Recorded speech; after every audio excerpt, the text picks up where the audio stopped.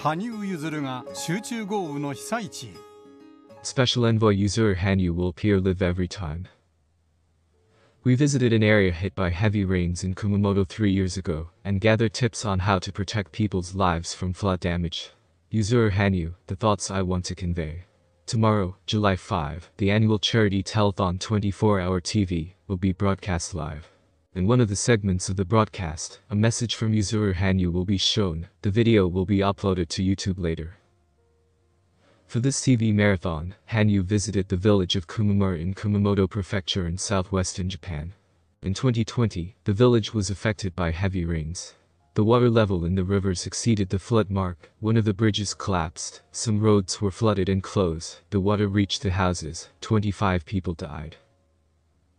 Yuzuru is the messenger of the affected regions, and has made it his mission to carry the message of the people living there.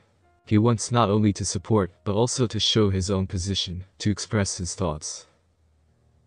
On June 12, the 13th Japan Satellite Broadcasting Association Original Program Award was announced, and in the broadcast category, Yuzuru Hanyu's Ice Show Prologue in Hachino, CSTV Asahi Channel 1, won the award.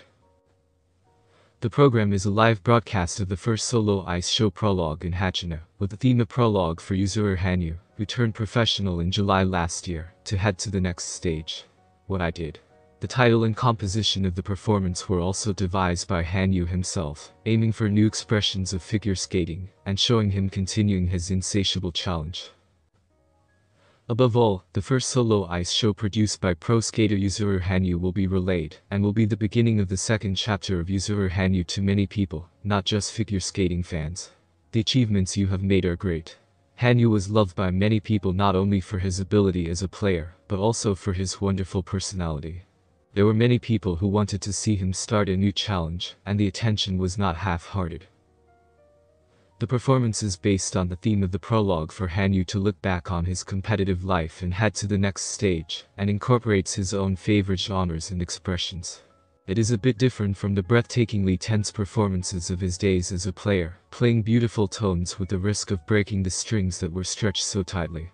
Captivate the audience with. There was also a section where he answered questions sent on Twitter, and I was able to learn about Hanyu's thoughts on the performance and his thoughts and feelings as a professional skater.